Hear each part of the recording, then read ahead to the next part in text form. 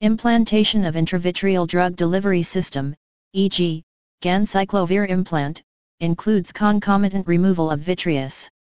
The physician implants an intravitreal drug delivery system to provide consistent delivery of a drug to an area of the eye affected by disease.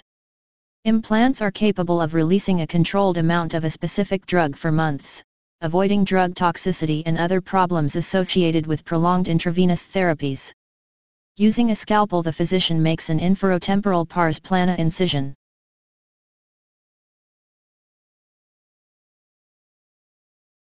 Approximately 0.5 ml of vitreous is removed. The implant, e.g., ganciclovir or fluocinolone acetonide, in the form of a small pellet is placed through the wound, implanted into the vitreous, and sutured to the sclera.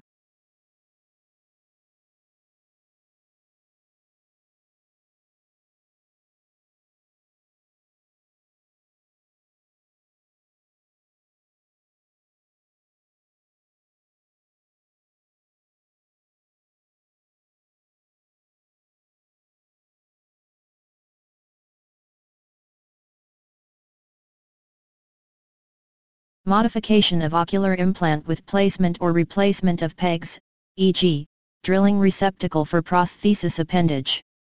The modifications may include the addition of screws or other prosthetic appendages to alter the shape of the prosthesis so that it better fits the patient's eye. The physician may drill holes to accommodate the screws.